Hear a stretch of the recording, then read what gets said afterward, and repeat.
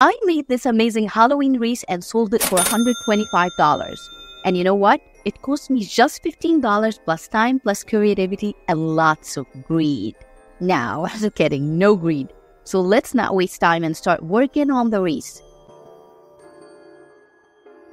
First thing first, we're gonna make our ring. Using gauge 14 galvanized steel wire from the Home Depot, we need exactly 4 feet. The 100 feet cost $10, which is not bad. And from experience, I would never use anything rather than this yellow snipper to cut this wire. This is a cheap one from the dollar store, but I'm sure you will never find it. It's from the 2019 era. Next, bring your 14 baseballs. You don't have to use real ones if you can't find or afford buying them. I got all these used 14 balls for free from a friend. This is how you insert the wire into the ball. Using a drill, an 11/64" by 6" extra length drill bit.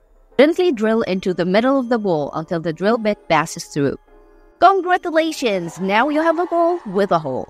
Divide your balls into 2, which is, yeah, you guessed it right, 7 and 7. Take the first half and run your wire through them. Try to make them tight. Tight, yeah!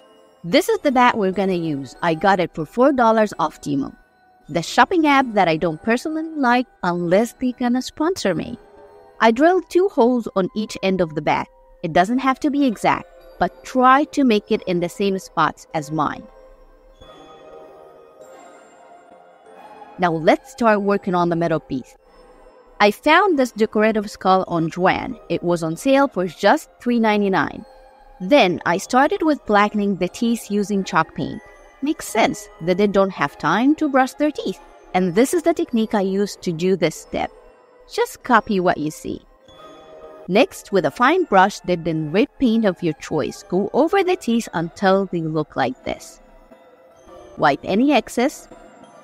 Choose random spots and apply light coats of the red paint to them. Just be creative with it, or copy me.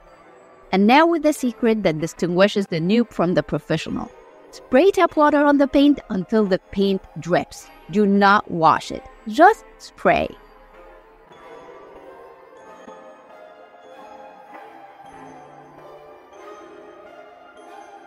Next, bring a napkin or a paper towel and cut it into small pieces.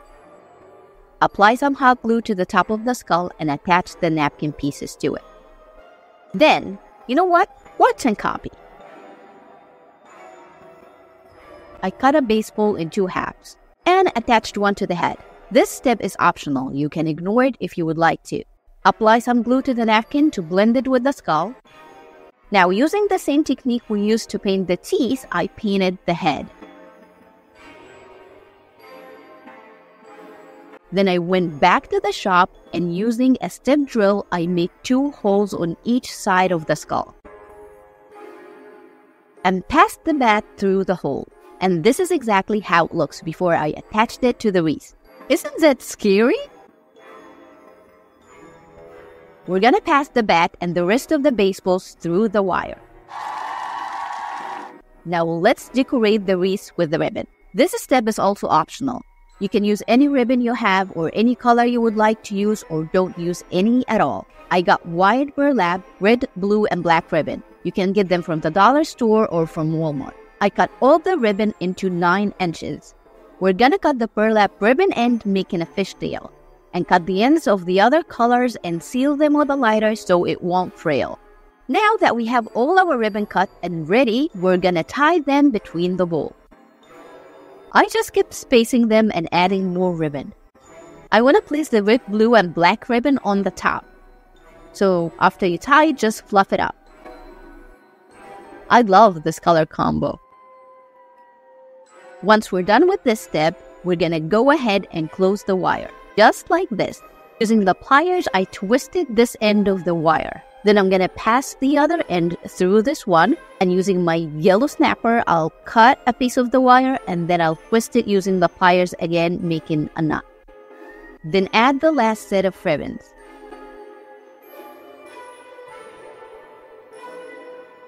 Now the cheapest hanger we can use for our wreath is using twine. We have 7 baseballs on each side. So on the middle one, I'm going to tie the twine on each side, and then I'm going to make a knot on the top, and I'm going to use this knot to make another knot, and this is going to be our hanger.